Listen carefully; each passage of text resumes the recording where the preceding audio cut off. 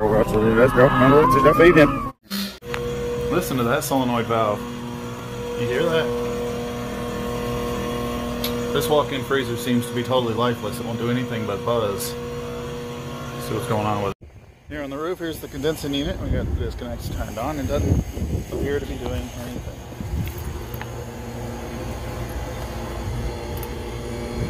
See, there's dye in it, that's for sure. I don't see oil. Maybe a little bit.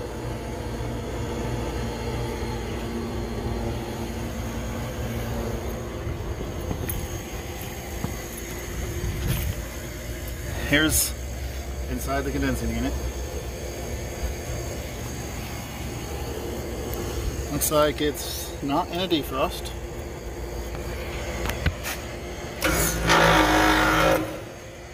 That didn't sound healthy.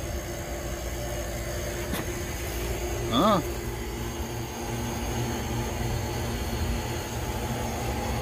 I see liquid in the sight glass though.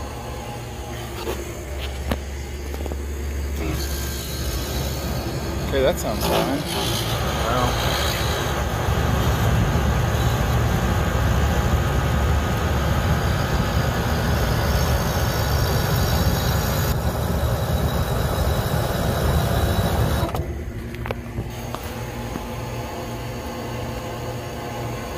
Huh.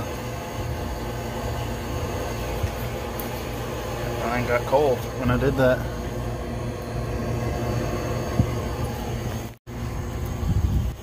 Alright, so we got no power to the contactor coil. Let me just check something real quick. Okay, that didn't do it.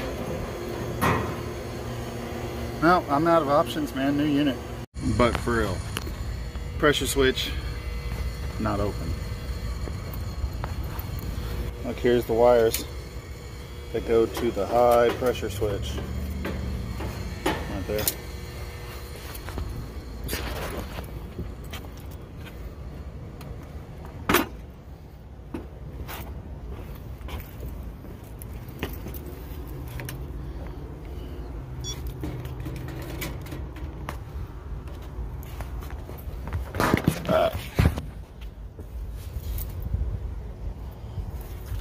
Oh, look at this.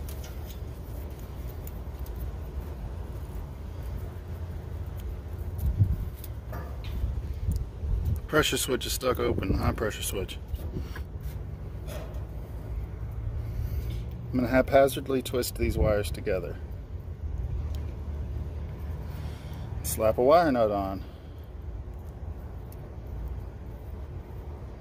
There we go.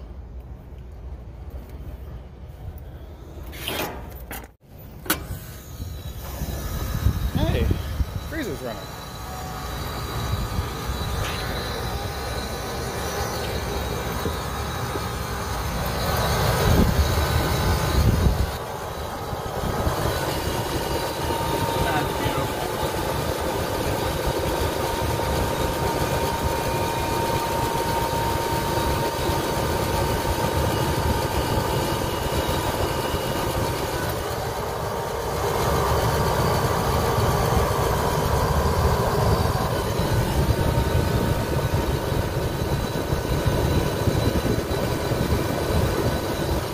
That's got it working.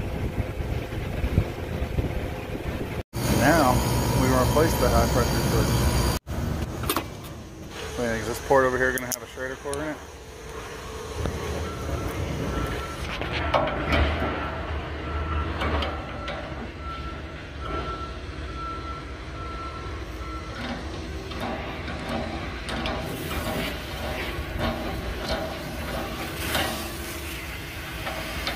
It don't sound like it has no Schrader core in it.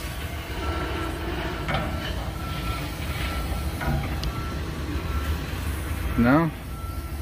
No, it don't. Alright then.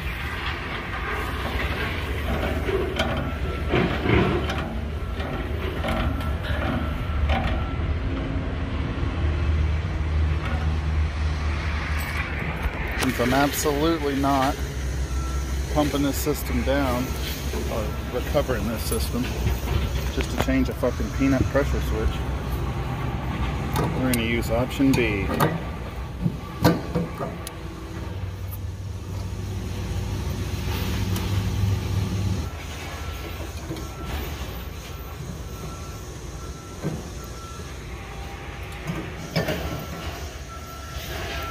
Then we just turn this valve.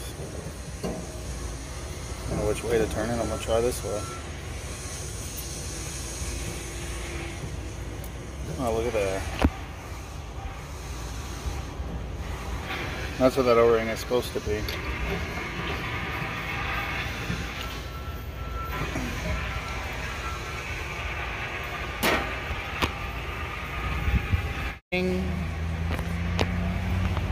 So now,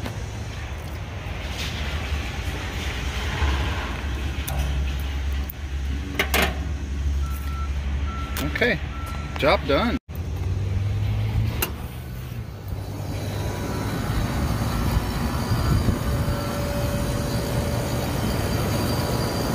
There you have it, she's fixed. These are just extra.